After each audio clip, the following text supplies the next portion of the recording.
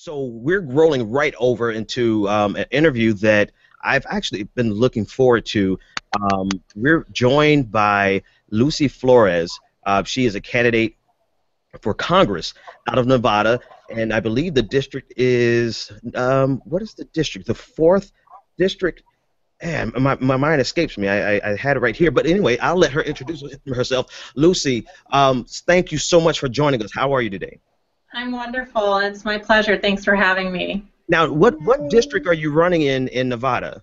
It's Congressional District 4. Or I was right. Okay, I thought I just didn't see it on my notes, and I knew I read it earlier. I want to start. I want you to start by telling us about yourself. There's a lot of great things about you that I've read. CNN said that you are one of 9 politicians to watch. You are an assemblywoman, you're an attorney, but I like this quote that I found online about you. Was they said that Flores has been a darling in liberal circles for years, and her personal story, abandoned by her mother as a child, joined a gang, dropped out of school, and overcame it all, is certainly moving. Before I even go too much further, I want you to just speak to who you are and how did you get to this spot in your journey? Well, it's definitely a long story that I've managed to condense in a very short amount of time. But let me first say that I'm a former assemblywoman. You know, obviously you retain the title, etc. But I actually ran for lieutenant governor last year here in Nevada. In order to do that, I had to run for one or the other. So I'm not actively serving right now. So I just wanted to clear that up very quickly. But yeah, it's been a very long journey. I first moved to Las Vegas when I was 2 years old, and really it's kind of been almost a series of tragedy in my life. We moved to Las Vegas, my dad and my entire family, those of us who were under 18, because of a family tragedy. My 2 oldest brothers were murdered because of drug and gang violence in East LA. So my dad just kind of took us all and brought us to Las Vegas to try to start a new, you know, low-income immigrant family. My dad's from Mexico. We struggled very much, but in very much like a lot of low-income families in this country, we made do. It wasn't until my mom left my family when I was 9 that I really started to experience a lot of problems and challenges. And even though I was in gifted and talented education in school, there wasn't a safety net for me. I fell through the cracks. My dad was literally working day and night to keep us clothed and fed, and things went from bad to worse. I got involved in the wrong crowd because that's essentially all that was there for me. I ended up on juvenile parole at 15, and I ended up dropping out of high school at 17. And, you know, unfortunately, that wasn't abnormal for my family, for my community. You know, there was still 10 brothers and sisters. Every single one of us, except for my brother, had dropped out of high school. My sisters were all young mothers, teenage mothers, and so frankly there just wasn't a whole lot of role models, positive people out there for me. And it wasn't until my parole officer finally, for the first time, treated me like a kid with problems instead of just a bad kid, that I really started to feel like there was something else out there for me. So long story short, it gave me some vision myself. I ended up getting some more mentors, role models, GED, community college, transferred out to USC in LA, law school here in Vegas. I actually ran for the Nevada Assembly in my last year of law school, so I graduated, was elected, and sat for my bar during my first legislative session. And here I am running for Congress about 4 or 5 years later. So it's been a long journey, a very busy one, but I'm incredibly proud of where I come from. And frankly, I talk about it a lot. And also, you know, obviously one of the reasons that I ultimately endorsed Bernie is because of my personal experiences, is because of, frankly, what he stands for and what I think I stand for as an elected official and as a candidate. All of the experiences that I had, and frankly the challenges that so many people in our country still to this day, so many young people in our country are experiencing. And frankly, from the time that I was growing up in Northeast Las Vegas to the time that I was in college and had an experience with another young person who reminded me so much of myself, things have gotten worse, not better, for many people, many families in this country. And so I just really firmly believe in not only his vision, but frankly, I talk a lot about that background because it also describes my inspiration for public service every day and my perspective as a policymaker. Wow. You know, listening to you, I had a chance to watch your TEDx presentation. I keep your eye on the prize, and Yeah.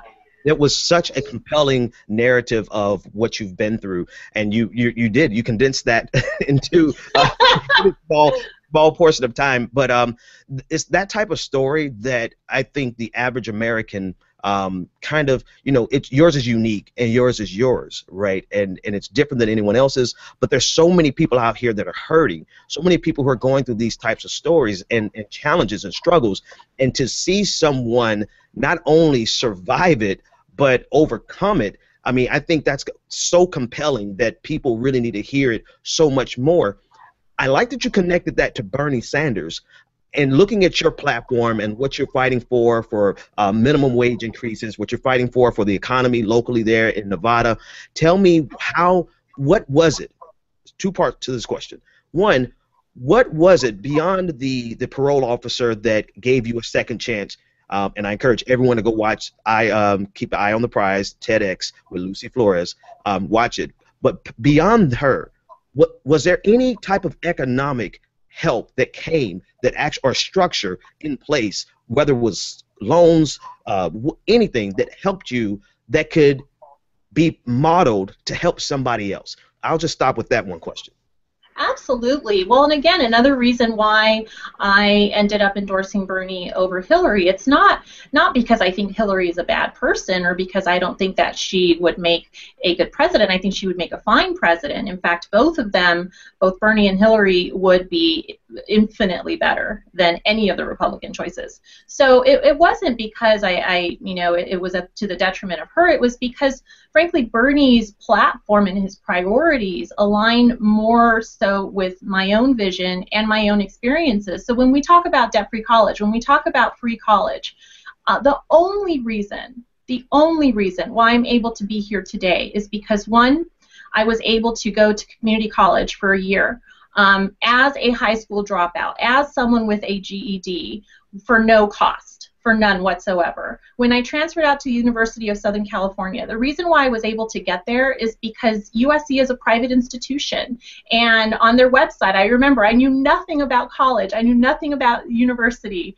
I was trying to figure all of this out on my own, and I ran across their website that said we meet 100% of every student's financial need. And the only thing I knew at the time was that I was pretty needy.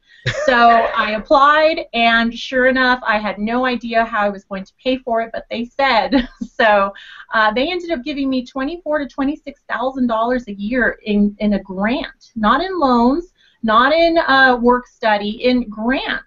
And so I was able to graduate from USC with a very, very, very little amount of debt. Now, the story is different. Once law school comes around, I actually accumulated an enormous amount of debt, which is why I often say that why are we currently in a country where you can break the cycle of poverty and end up in a cycle of debt?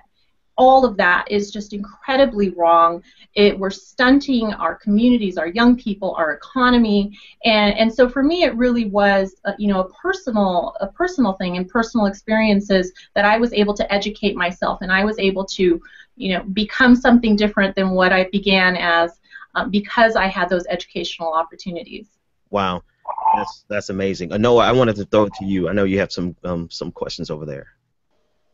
First, I want to say, my lawyer sister, you studied for the bar and was running for office. Girl, I got to give you. I'll do it for you. Here you go. Well, let me get some extra claps because actually next month is my final payment for my bar loan. So I'm really excited. I'm still paying mine off, so yes.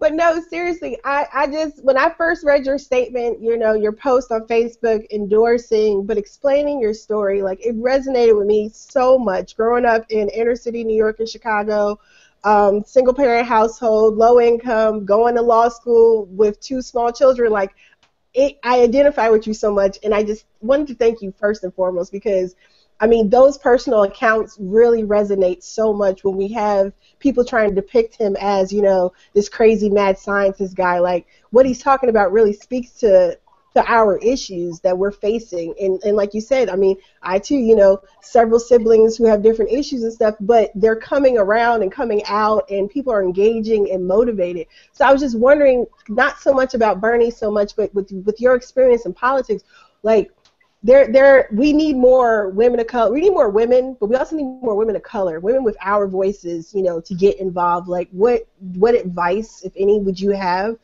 for young women, old women, to get involved and to start to figure out how to navigate that process? Well, first and foremost is just to find something that really drives you, something that moves you, something that you're incredibly passionate about. And everybody has their own thing. It could be the environment, it could be animal rights, it can be education, it can be anything.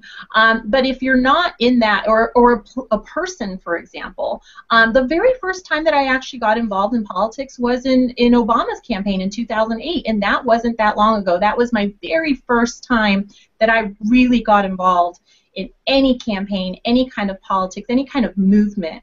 So it was from that process, and think about it, that was the very first time as a young woman that I had gotten involved in politics, and just 2 years later, I ended up becoming one of the first Latina ever to be elected to the state legislature in the history of Nevada. So, I mean, the journey is different for everyone, but you have to be there for the right reasons, and you have to be motivated by something. And then the reason why that passion has to come from inside is because this is hard. This is difficult. One of the reasons why I don't post some of my live interviews in advance is because the trolls have a strong game. And so in order for me to...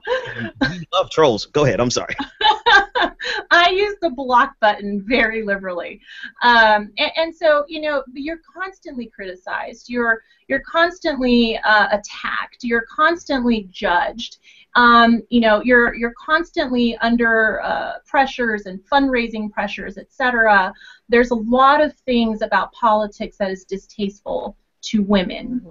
But ultimately, those positives outweigh the negatives when you can get into that office or get into that position and actually start accomplishing things for people. The fact that I can say that it's because of me that we now have one of the most comprehensive domestic violence prevention laws in Nevada, based on VAWA, the Violence Against Women Act. The very first email that I got the day that law was implemented was from a young woman who essentially said that she had come across some media coverage on it. She had found out that she now had these rights that she didn't have before, emailed me to essentially say that because of me, I had probably saved her life.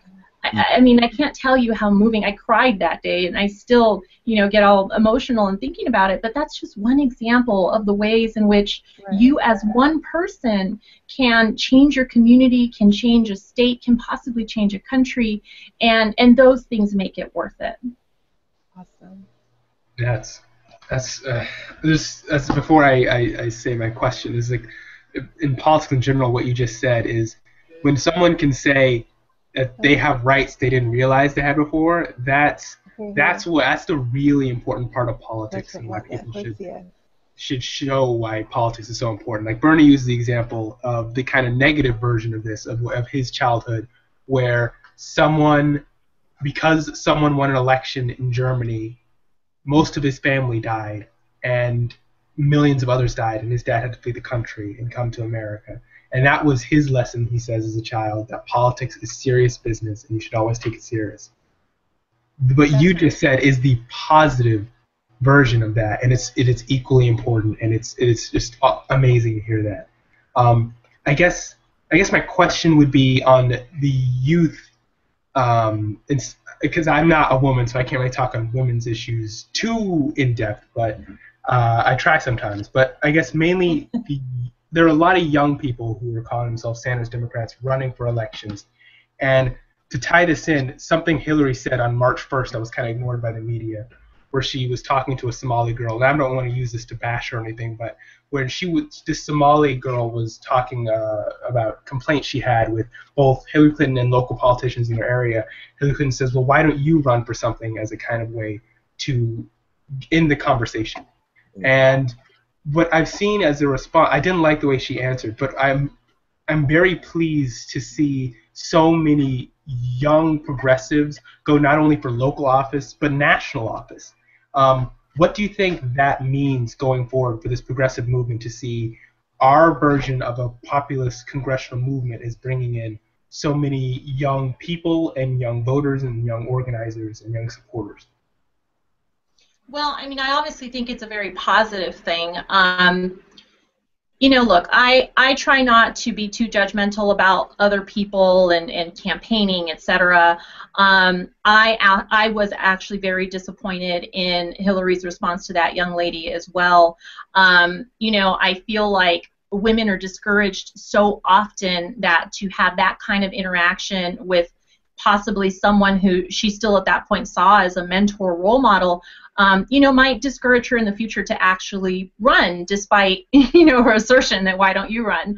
That being said, again, the pressures of campaigning, being exhausted, etc. Sometimes people just have short tempers, etc. So, I mean, that's all that I'll say to that.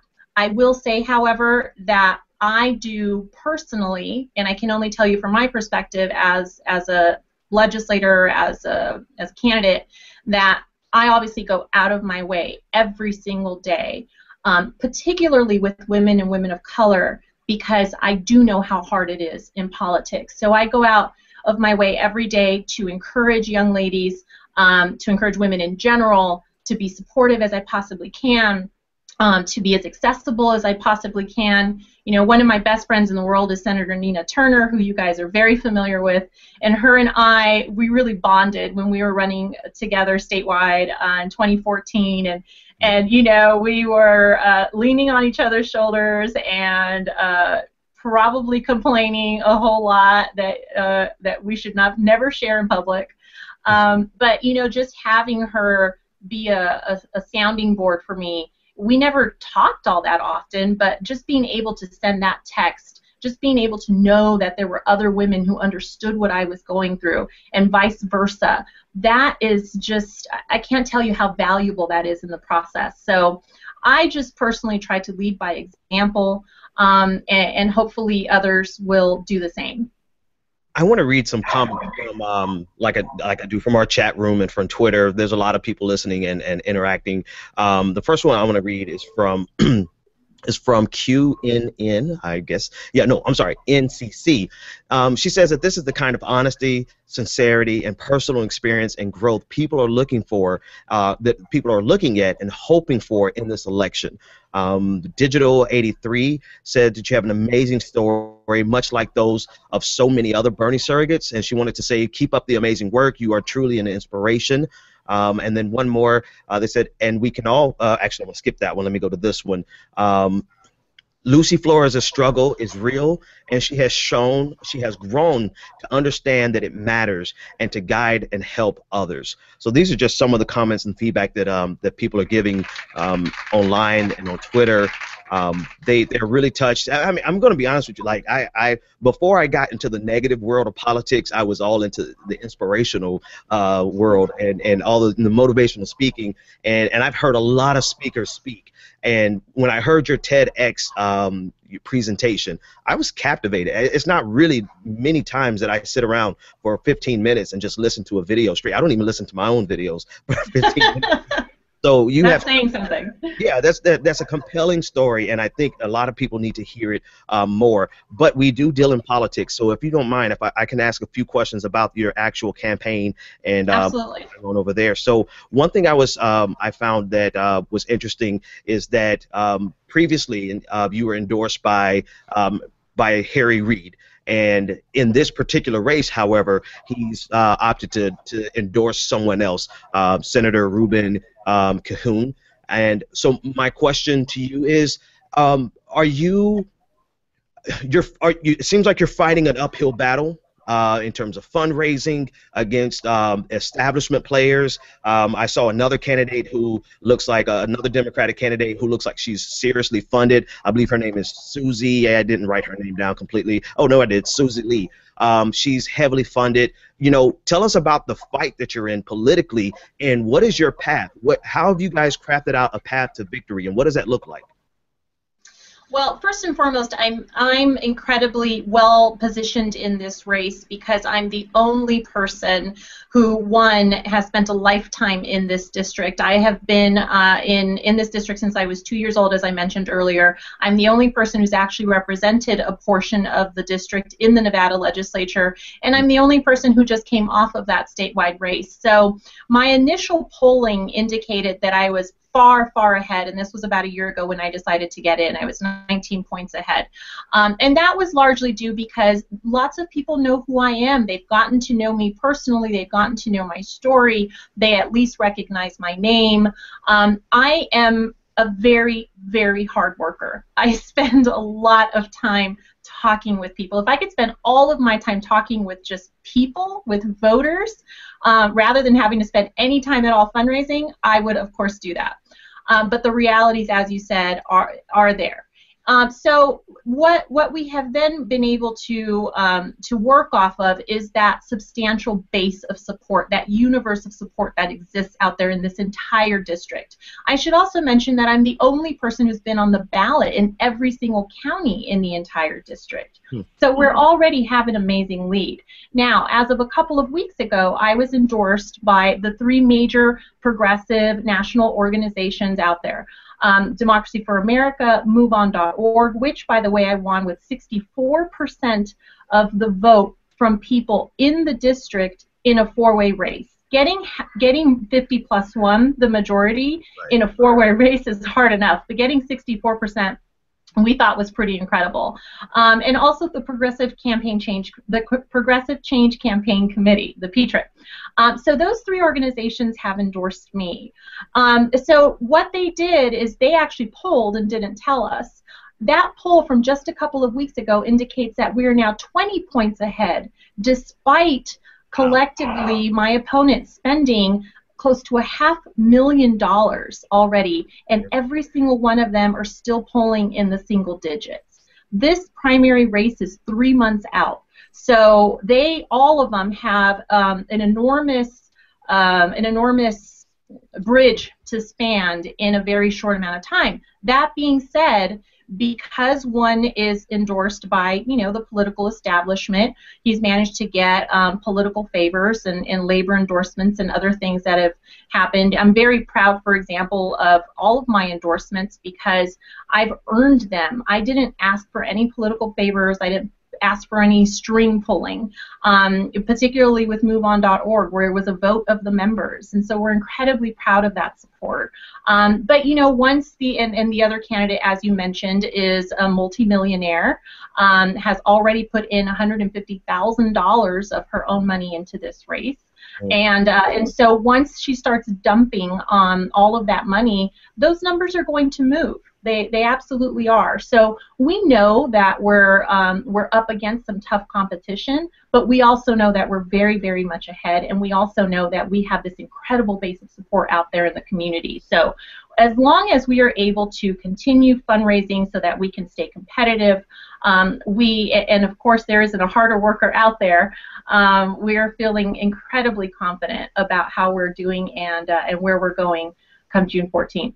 Okay, I see a Noah up in her arms, and I'm getting all warm and fuzzy over here because what you're doing is exactly what we have been talking about on our end that needs to be done. You're not a mass marketed candidate. You are a candidate who is from the area, who knows the people, who knows the issues. The people know you. And because of that, despite the campaign, the fundraising advantage that your opponents have, you still have this competitive edge that they don't have. And they, quite frankly, in my opinion, they won't be able to buy. You have a model that I think really needs to be replicated across the country for progressives, that someone who knows the people, someone who knows the issues, that may not have $500,000 to run, but has millions of dollars worth of connections with the community, can come out and really bring it to not only the establishment, but bring it on behalf of the people. So I really applaud. Absolutely.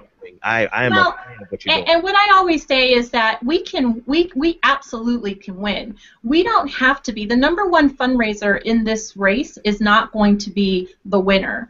the person who has enough to compete and is the hardest worker is going to be the winner. So don't get me wrong, fundraising is absolutely important, and you know, these small dollar contributions in the way that I've been raising money, I can now, you know, for example, my multimillionaire opponent was trying to get to 1,000 individual contributors at the end of January. At the end of January, I was crossing the 3,000 mark.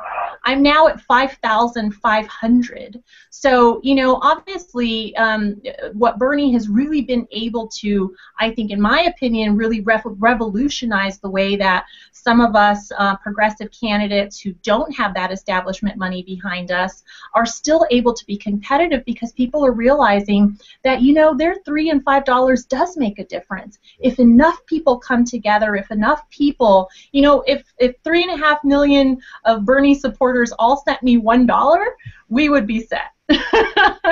You know, so all I need is a fraction of those folks to send me a couple dollars, and we're in good shape. And we've been in good shape now. You know, we've done relatively well with our fundraising despite those challenges. We're working on that, by the way. We'll get you. I work with the Bernie subreddit. I think you did an AMA with them. I did, yes. It was really great. Us and some outside groups, we have some fundraising projects, and we're going to do our best to help with that. Well, thank you. I have one. Actually, you know what? We've held you long enough. And I know you have a long day ahead of you tomorrow, as is every day in your profession. I want to thank you, Lucy, so much for taking the time to come on. We have to have you back so that we can ask all the other questions that are flooding in right now, and we have people calling in wanting to probably speak to you. But I don't want to belabor the hour too long for you. I do want to ask you to do this one last thing for us. Tell them where they can go and to support you financially, what they can do, what is it that you need the most from this progressive army that we're building here? How can we push you forward? Well, you can get more information, and you can find my ActBlue account at my website, lucyflores.com. You know, outside of fundraising here in Nevada, the outpouring of support has been absolutely incredible. I made a comment to some media earlier today that it's been really awesome, because I haven't had to do any outreach whatsoever for volunteers. People are flocking to the campaign, and so later on in the future, here shortly in the next couple of weeks, we'll have virtual phone bank opportunities as well. So even if you're not in Nevada and you can't volunteer, you can do so virtually. But I would say first and foremost, we do have an important FEC deadline coming up on the 31st of March. And so if you do have a couple dollars to spare, you can please go to lucyflores.com and do that contribution there. It absolutely adds up, and it has made such a significant difference in this campaign. Lucy, I'll also say that I'm more, as you can tell, I love talking with people, so I'm more than happy to answer a question if you'd like. But I would love to come back. I'd love the opportunity to keep talking some more about the issues. Well, far be it from me to oblige you. If you want to answer a question, let me read this last question from the chat room. Since you love to talk and I love to hear you talk, let's do this. This is from Digital. I wish everybody said that. You know, Digital 83 said, what other issues, like the Colombian trade agreement or the coup in Honduras, are Latinos focusing on in this race? We hear so much about immigration, but what else is a focus of importance for the Latino community? I always say Latino issues are American issues. Yes, unfortunately, the media loves to focus on immigration just for the Latino community, but the Latino community, look, so many people, including the immigrant community, they're just looking for a better opportunity for themselves and for their kids than possibly they had. That is just an American value. And frankly, the reason why Bernie is doing as well as he is with the Latino demographic is because his message is resonating, because those issues are what are most important to this community. We're talking about better jobs. We're talking about access to education for their kids. We're talking about access to affordable college education, you know, all health care, etc., Social Security. I always tell a story of my dad because he worked day and night almost his entire life, literally day and night. He was a gardener by day, he was a musician at night. And to this day, he retired later. He took that later choice. He tries to survive off of $500 a month on Social Security. Nobody can do that. And if it weren't for his kids who help him, where would my dad be? There are millions of senior citizens who are in that same position, and of course millions of Latinos who are in that same position. So that's why I always say that, you know, Bernie's message and this progressive agenda that we're all working towards, it cuts across gender, race, sexual orientation, religion, etc. This is something that affects all of us, and so for the Latino community, it really is those same issues. And frankly, you know, again, you know, I kind of keep bringing it back to Bernie, but also for myself, because we do share so much of those same values and the same vision and the same priorities for this community.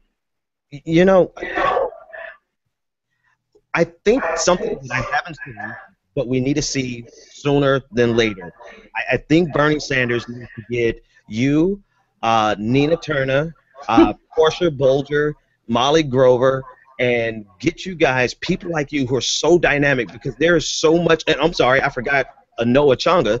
She definitely has to be there, my co-host.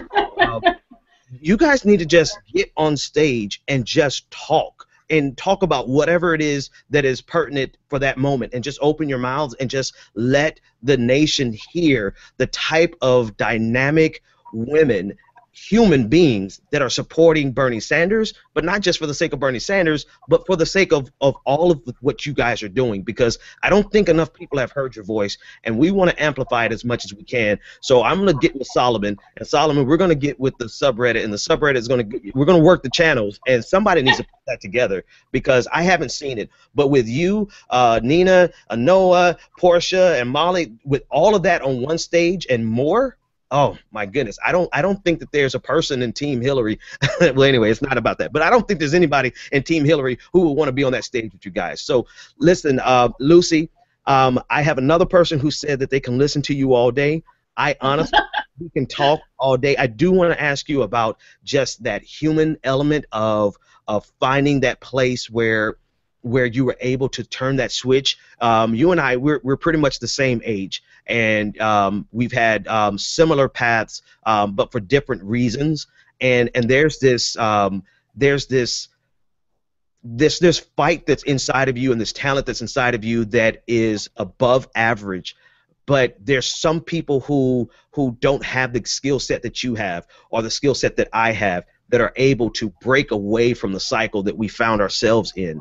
And so the human question that I want to ask you, and then I promise you this will be the last question, is what and how can we take the opportunities that are really only here for people who are extra, extra, extra hardworking, or extra, extra talented, or just extra lucky? How do we take that and bring it down to a person who isn't born super talented, who isn't born super lucky, and who may not have the hardest work ethic, but how do we get these opportunities so that other people can break out of that cycle that you broke out of? It's a big question. It's ambiguous, but I just want you to just talk about that. Well, I mean, look, a lot of this it requires systemic change, and so, I mean, this is, you know, obviously what I think of every single day, and how can I make my little dent in this world, and how can I throw that pebble into the lake and have it reverberate with way will affect others, right? And then how do we combine that together to actually create a movement to change the situation that so many people are in? I don't think that there's one answer to that, and I don't think that there's one person with one answer. So I think that I always go back to, look, you never know the impact that you can have on someone else's life simply by sharing a kind word, simply by perhaps giving, you know, making a contribution to a local organization. I mean, it could be so many different things, right? For me, I always say my parole officer never envisioned that I would be where I am. I never envisioned that I would be where I am. But she looked at me like a kid. and she had the opportunity to revoke my parole. That was the moment where I realized that I needed to do something different, that I could possibly have the opportunity to do something different. I was sitting in that courtroom in my orange jumpsuit, in my body shackles, with my wrists and my legs and my belly chain, and I was seriously convinced that my life was over. But when she told the judge that she was recommending that I be released to the custody of my father as opposed to revocation of my parole, that literally changed the outcome of my life. And I'm sure that she did not think that it would have the impact that it did. And to this day, if you talk with her, she says that she was just doing her job. So what I would say is that just for every individual out there who's listening, you never know when you will change the outcome of someone's life. And that's all that we can do. I gotta. No, Solomon, stop. No. Leave it there. Drop the mic. Go ahead, Solomon. Go ahead, Solomon. No. Stop. No, Solomon. No, we gotta leave. Lucy, oh my goodness, please come back. Please, we want to hear you talk more. Please do more. I'm happy to. Please speak more. Just talk to the people, because one thing my grandfather told me that didn't come true until a year ago. He said, if they hear you, you've got it. Anybody that hears you, you've got them. So just talk as much as you can, and I know you'll be so successful. So thank you so much for joining us. Doing our best. Thank you. Lucy Flores. Listen, I want everybody, when that digital phone banking comes up, I want you to, everyone listening, I want you to go to her site and phone bank digitally. If you can afford to give something, you have a little extra money after you pay all of your bills, send some money her way. We need voices like this in Congress. My problem, I'm getting into some commentary, so if I might say some things that you guys might have to disavow later, so I'll just give you as that warning. That's the trigger warning. My problem with this whole thing is a person like this should be the person that the establishment says, we need this type of voice. Let's elevate this voice. Let's take this voice and push them into Congress. Because I researched, her opponents. I went to all their websites. I saw what they stood for. I listened. If they had audio, if they had video, I listened to it. And I'm telling you, Lucy is the person to run and win that seat. And I, for the life of me, cannot tell you why on green earth they would pick someone else to be the anointed one from the Democratic Party. You know why? Because I think some of the judgment there's a lapse of judgment happening in the establishment, which is why you actually have this insurgency that's fighting back against the establishment, because the establishment is not making the right decisions anymore. Lucy is the right decision for that district, no questions asked. Maybe Harry Reid is just getting old in his old, and that no, he's losing wisdom in his old age. Instead of gaining wisdom in his old age, it seems like he may be losing wisdom, because I just don't see the guy that he picked being anywhere remotely as impactful for humanity as Lucy. Listen, I have a caller who has been so patient. Caller, you're live on the air. What's your name, comment, and/or question?